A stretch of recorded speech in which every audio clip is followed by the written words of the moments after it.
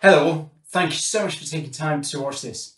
And thank you, a massive thank you for your amazing efforts so far. What's been achieved over the last 8 months is testimony to the awesomeness, dedication and determination of Team Luton.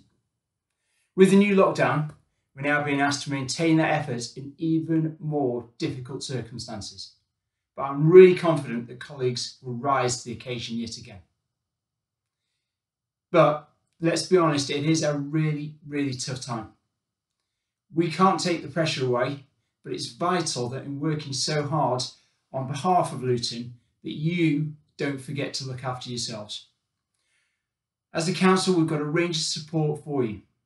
The Employee Assistance Programme offers free and confidential help on a range of issues, whether that's stress, depression, money problems, bereavement, and a lot more. It's available not only for all staff, but also our immediate families. So please don't hesitate to take advantage of it. It's there for you and details are on the internet. There's a lot that we can all do to take care of ourselves, to maintain our physical and mental health. Lunch breaks. It's so important to get away from the screen and the phone for a while each day. Keeping in touch with friends and family is so important, so that we don't become isolated. It's incredibly important that we all schedule and take our annual leave. It's vital for you and also for the council that you take time off to recuperate. Do other things to wind down as well. I like to play Lego with my 6-year-old Jack, and increasingly I'm losing to him at Monopoly as well. And then there's exercise.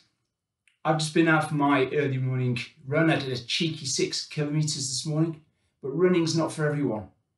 But doing some kind of exercise, whether that's walking, yoga, Pilates, or whatever, is so important.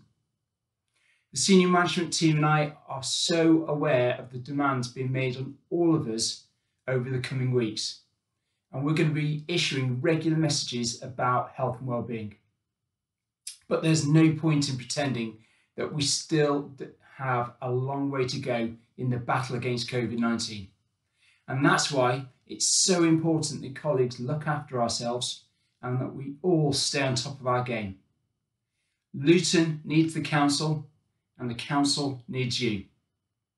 Thanks very much.